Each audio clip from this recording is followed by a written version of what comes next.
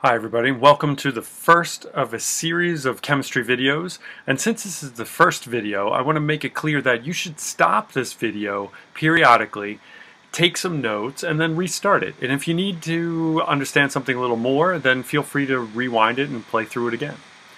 Okay, so this video is going to be about using a particle model to explain everything. Now, when we're talking about everything in chemistry, we're talking about like what are materials? How do materials stick together? How do materials have a density? What is a KMT, a kinetic molecular theory? So we're going to try and explain all that in this first video here. So to get you started, I'm going to show you a video of these blocks. And what we have is an aluminum block, an iron block, copper, and lead. And they're all about the same size. They're supposed to be identical in size, but unfortunately, the lead one got banged up a little bit. And as you can see, that first one weighed about 90 grams, 89 grams. Now we'll take the iron block, mass it, and it weighs about 245 grams. So already you can see that these are identical blocks, identical in size anyway, but their material is different. And the difference in material is actually causing the mass to be different. So the question is, why? Why is it that a lead block weighs 363 grams while an aluminum block only weighs about 90 grams? Why is it 4 times heavier if you're lead than if you're aluminum?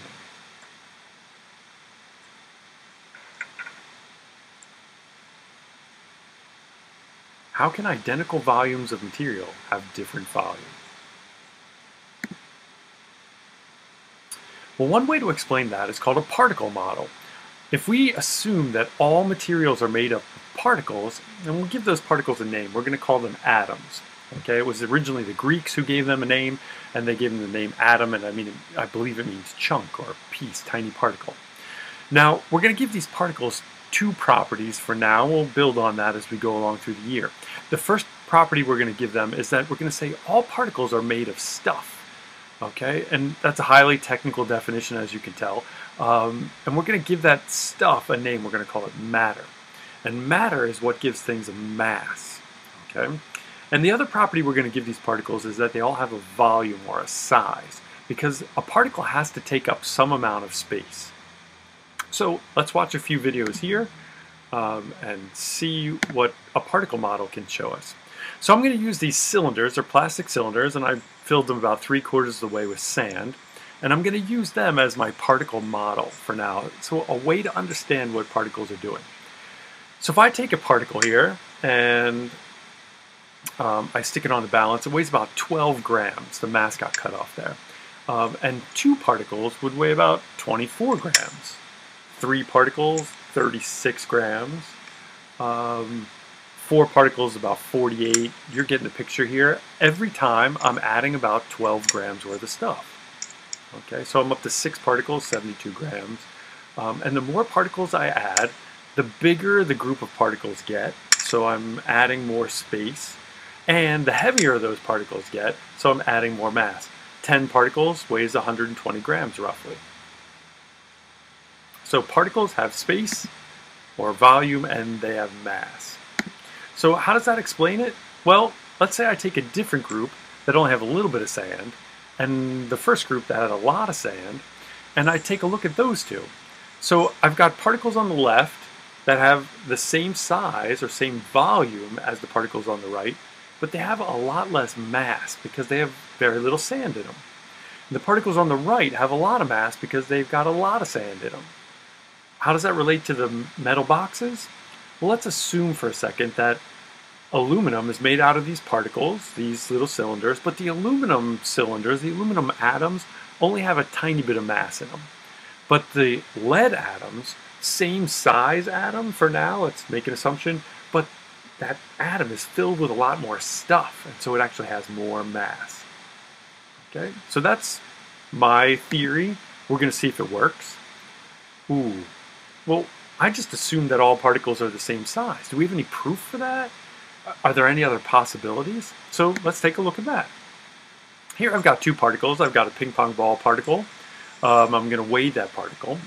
And let's see how much it weighs. Particle weighs about 2.2 grams. So there's my ping pong ball. And obviously that particle is a lot smaller than this huge balloon particle. So if I had atoms the size of balloons, then when I weigh this thing, it weighs about 2.1, 2.2 grams, let's say, just to make life easy. I'm going to say they have identical masses. So in the first video I showed you, we had particles that were the same size but different masses. Now I showed you a different model. Maybe atoms all have the same mass, but they're different sizes. So how would that explain it? Well, if aluminum had huge atoms, then you could only squeeze a few of them in that box. While lead has a tiny ping pong ball atom, then you could fit a whole bunch of those ping pong balls in there, then the lead would have more mass. Is that the correct explanation? We don't know. This is a theory at this point. It's a particle model. We don't know if the model is correct or not. Here's another way to look at it. Oops, sorry. So let's say I have some atoms that are different sizes and different masses. Is it possible? Well, here I have some colored balls, and those 5 colored balls weigh about 11.7 grams. And here I have some metal balls, so I'm going to put them in a container so they don't roll all over. And I zero out the container, so I'm just weighing the metal balls. And the metal balls are going to have a mass of about 27, 28 grams there. So what's that tell you?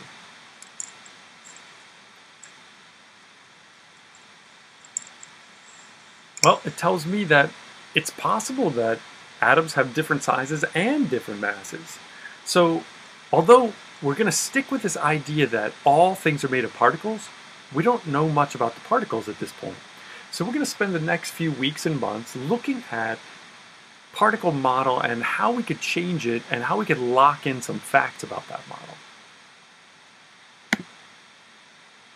Okay, so we've got these concepts of mass or matter and volume or space, and they're different. Size and mass are not the same. Can you be big and heavy? Sure. Can you be big and light? Yes, you can. Remember, we had that huge balloon, which was actually the same mass or slightly less mass than the little ping pong ball. So size and mass are related, but they're not the same. Since we don't know whether they're the same size or the same mass, what we can do is talk about a density. And a density is the ratio of mass divided by volume, or it's a mass to volume ratio. And it tells you how much mass is squeezed into a certain amount of volume. So a small density could mean that you have a volume with a small amount of mass in there, or it could mean that you actually have a huge amount of mass, but it's spread way out over a big volume. Okay, density just tells you how much mass is packed into a certain amount of volume. Are these particles just sitting there? Do particles do anything? Well, in Unit 2 this year, we're going to look at what's called a kinetic molecular theory.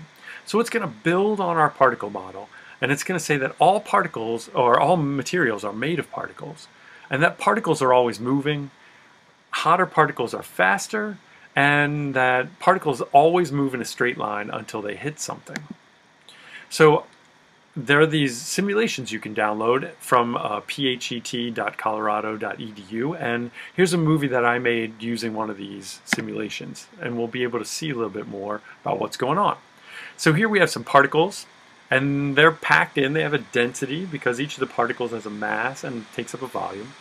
And I've added more particles. So as I add more particles, they take up more space and they take up more volume.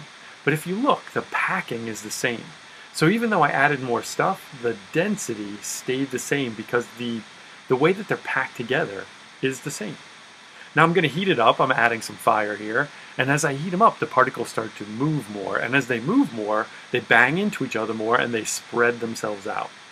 Now I add some ice and cool it down, and you'll notice that the particles move a little bit more slowly and they tend to pack together tighter and the density gets higher. Okay, heat it up again just to show you that as I heat it up, the particles bang into each other a little more, spread out, and their density gets lower. Here I change the material. This is a model of water, and water has a much lower density in this simulation because although those are particles, there's a ton of empty space. That black region is literally nothing. And if you have nothing between particles, it doesn't have a mass. So this density is much less because the particles are spread out. Okay, and again, if I cool them down, the particles will slow down, and here I stopped the video, so the particles stop moving because of that. Okay, summary of my particle model. We are going to start out this year of chemistry saying that everything is made of particles, that our particles are always moving and colliding, and that the amount of matter in a particle is what gives the particle its mass. Particles also take up space, and we're going to call that space the volume. And when you look at the space and the mass, we're going to give that a word, we're going to call it its density. So the relationship of mass to volume is called a density. And the density of an object tells you how the mass in an object is packed together or spread apart. Okay, so there's our model and our video, and I'm going to leave you with a parting question. In the video below, I'm going to show you that I mass an empty one of my particles. So I've been using these cylinders as a model of particles, or balloons, or ping pong balls, and I'm going to take a mass of an empty one. So the balance reads 0, and I put it on there, and a particle that has nothing in it still has a mass of 7 grams. So my cylinder as a particle, it's a great analogy. I've used it to explain possibly why those metal boxes could have different masses but the same size. But it's not totally correct. So you can't equate an atom or a particle with a cylinder filled with sand. It's not entirely good. So use what you learned in this video to explain to me why that analogy actually doesn't hold up very long. Leave your comments and answers in the section below. Maybe we'll get a conversation going and try and come up with a better model than cylinders filled with sand.